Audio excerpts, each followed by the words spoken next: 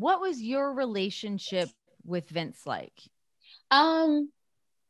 We had like a few conversations, but it wasn't like, I wasn't like, hey, Z, you know, like, hey, buddy, you don't have that tightest relationship? Yeah, exactly. Yeah. I growled at him one time, so thought he growled at me. He didn't. Oh my God, I forgot about this story.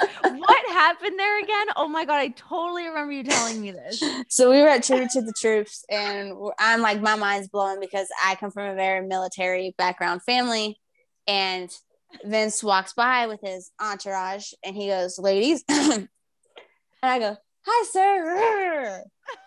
And he like stops and then keeps going. And Dory grabs me and she goes, Sarah, did you just growl at Vince McMahon? I was like, he growled at me first. And she was like, Sarah, he was clearing his throat. He wasn't growling at you.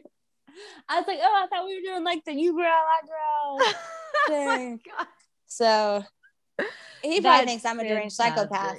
But my final day in the WWE, actually went into Vince's office, and I had it in my brain, like, I'm gonna go in there and just be mean and give a piece of my mind and blah blah blah blah. And I went in there and was the most professional POS that I've ever been in my life. And because, like, again, wrestling doesn't owe me anything at all. It's given me more than I could ever have hoped for. And I went in there and I was like, this has always been my dream job. I lived it. It's given me my best friend and my husband and now my child. I was like, just thank you. And I hope we meet again someday. And I shook his hand and left. And I was like one part of you wants to be like, blah, blah, blah, blah, blah, and just yell and sure have all these feelings. And the other part of you is like, but like, who would have thought some small town girl from Eastern Kentucky whose family had never left Kentucky would have wrestled the Bellas of Ronda Rousey in Australia, who's wrestling in Madison Square Garden, who's going to Madrid, Spain, and wrestling. Like, I wasn't supposed to do any of that, you know. So like, yeah, and it's just I couldn't sit there and act like I was pissed because I was heartbroken, yes, yeah, but like, I'm not mad or angry or any, like, I had the best time of my life there, and my life's still getting better. So it was just you're so young still. You've got so much time. Yeah, I'm 27. Like, come on now. Yeah, you're a babe.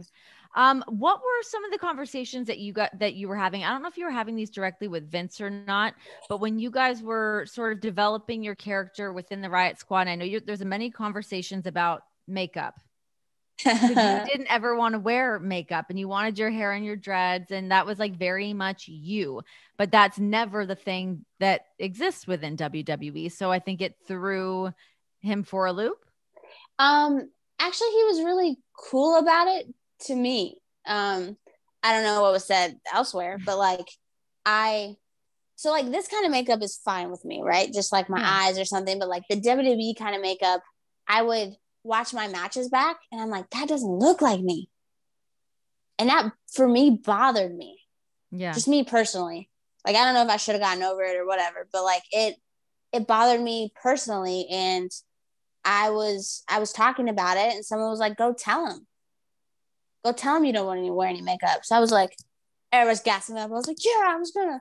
And I went in there and I was like, Vince, I don't like wearing makeup. It makes my eyes hurt. I don't think I need it. I don't want to wear it. And he's like, I think your face is pretty expressive enough not to wear makeup. And I was like, I do too. And he was like, all right. I was like, all right, thank you. And I left. And I was like, I walked out and I was like, what's that?